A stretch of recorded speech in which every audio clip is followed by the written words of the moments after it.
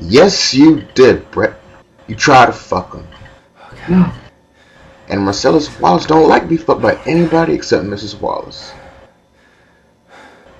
You read the Bible, Brett? Yes.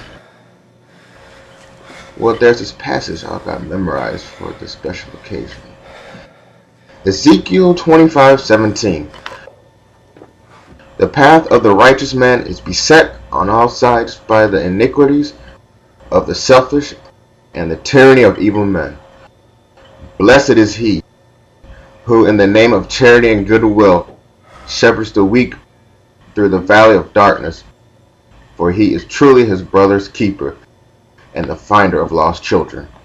And I will strike down upon thee with great vengeance and furious anger those who attempt to poison and destroy my brothers.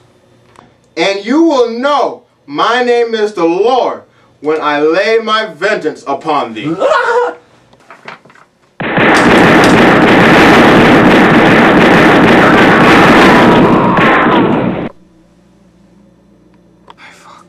Hey, fuck.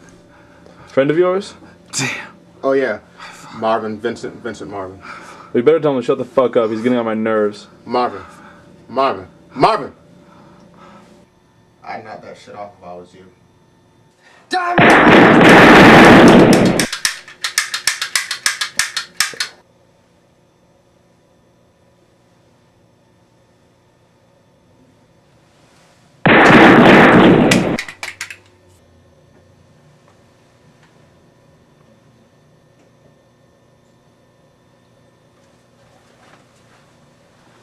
Why the fuck didn't you tell us someone was in the bathroom?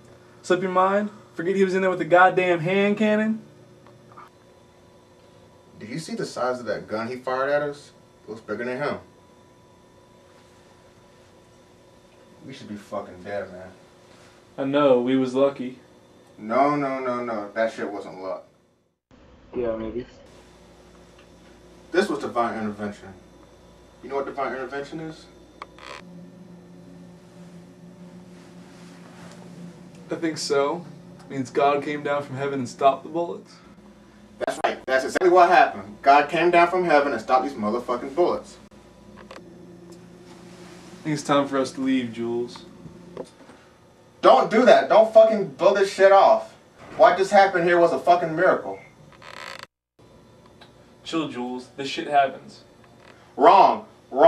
This shit doesn't just happen. Do you want to continue this theological discussion in the car or in a jailhouse with the cops? We should be fucking dead, my friend. What just happened was a miracle, and I want you to fucking acknowledge it. Alright, it was a miracle. Can we go now?